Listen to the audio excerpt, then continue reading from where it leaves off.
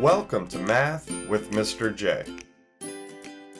In this video, I'm going to go through an example of how to find a percent of a number. Let's jump into our example where we need to find 35% of 40. Now remember, percent means per 100. In other words, percent means for every 100 or out of 100. So 35% is 35 over 100 as a fraction. So again, 35% equals 35 over 100, 35 hundredths, as a fraction. So here we are finding a percent, a fraction of 40. And that word of tells us to multiply.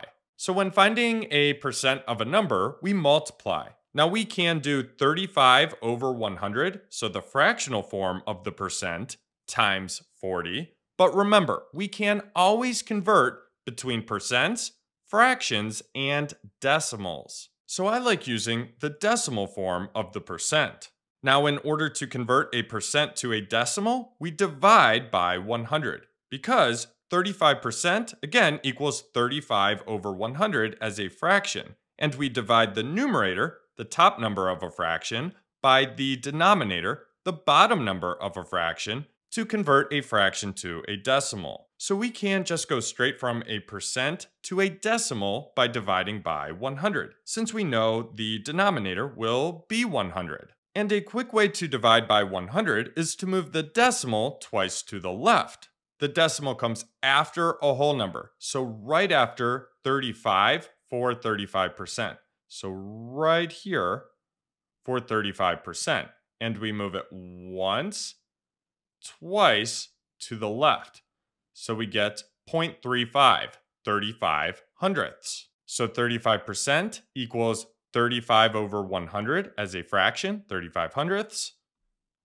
And this is going to equal 0.35 as a decimal, 35 hundredths. So there's our percent, fraction, and decimal. Now we need to take either the fractional form of the percent or the decimal form of the percent and multiply.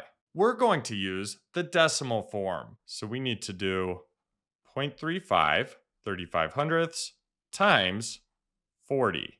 Let's multiply this by hand off to the side. And remember, when we multiply decimals, we can take out any decimals, multiply, and then place the decimal in our answer. So let's take out the decimal and do 35 times 40. But I like putting the larger number on top when multiplying, so let's put 40 on top and do 40 times 35. And now we multiply. 5 times 0 is 0. 5 times 4 is 20. We are done with this 5, and we are moving over to the 3. So we need our 0 here.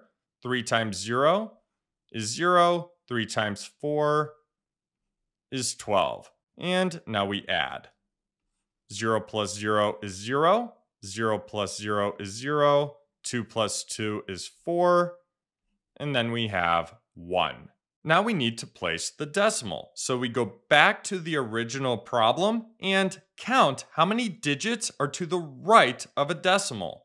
We have 1 digit, 2 digits to the right of a decimal. That means our answer will have 2. So 1, 2 digits to the right of the decimal. The decimal goes in between the 4 and the 0. That gives us an answer of 14.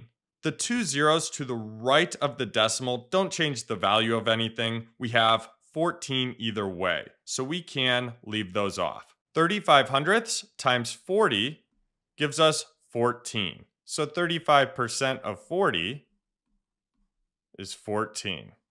So there you have it. There's how to find a percent of a number. If you need another example, check the description for a link to that video. I hope that helped. Thanks so much for watching. Until next time, peace.